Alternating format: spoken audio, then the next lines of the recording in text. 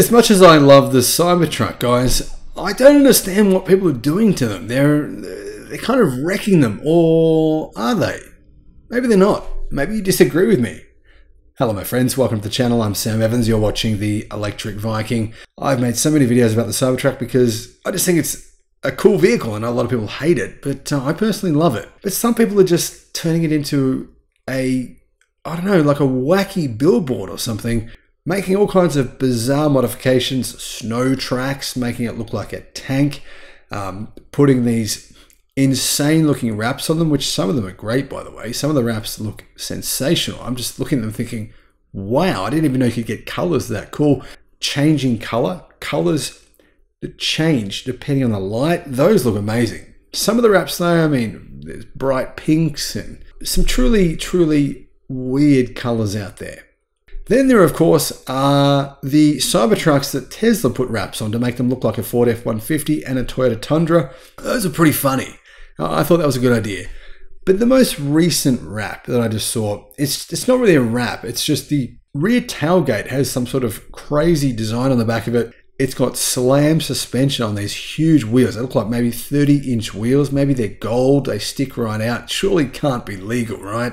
Anyway, I don't know, guys. I personally probably wouldn't do a wrap on my Cybertruck. I would do some mods on it though. Absolutely would do some mods. One, I want a tow. So I need to make sure it has a tow bar, right? That's a must for me. That's a pretty logical decision, I think.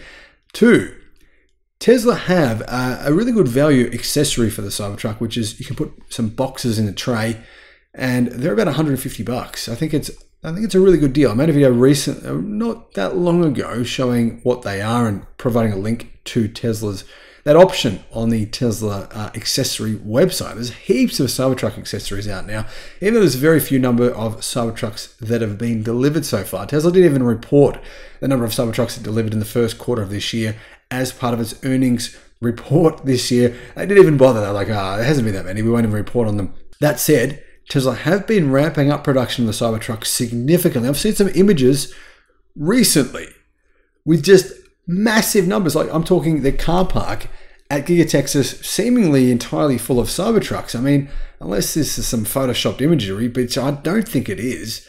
It does seem like Tesla is ramping production of the Cybertruck up significantly, as they should, because Tesla do have more than 2 million pre-orders. That's not a clickbait nonsense story. That's actually true. You can verify that information on the Tesla Cybertruck order tracker website, where it has people's order numbers, and you can actually see that, yeah, there's been more than 2 million pre-orders. Now, I don't think people want to wait 5, 6, 7 years to get a Cybertruck. I think by that time happens, you probably would have cancelled your pre-order. So Tesla's trying to ramp up production as quickly as possible. That said, I mean, really, even if they were building 250,000 a year, it's still going to take them, what, how many years? 8 years to make 2 million Cybertrucks. So yeah, it's going to be a long wait if you order the Cybertruck now. But a lot of people might cancel their orders. They might buy something else. They might buy a Ford electric truck. Hang on a minute, Ford have actually paused development of their new truck, so forget about that. Maybe they'll buy a General Motors Silverado electric truck. They're pretty good. I have a video about the new Silverado electric truck, which has 450 miles of range, staggering range, 360 kilowatt charging, which is amazing. And General Motors just reduced the price before it's even gone on sale by $10,000 US. Guys, let me know which of these Cybertrucks you like, or if you hate the Cybertruck, or if you like any of these in there. Just let us know in the comments. Thank you for watching. Bye-bye.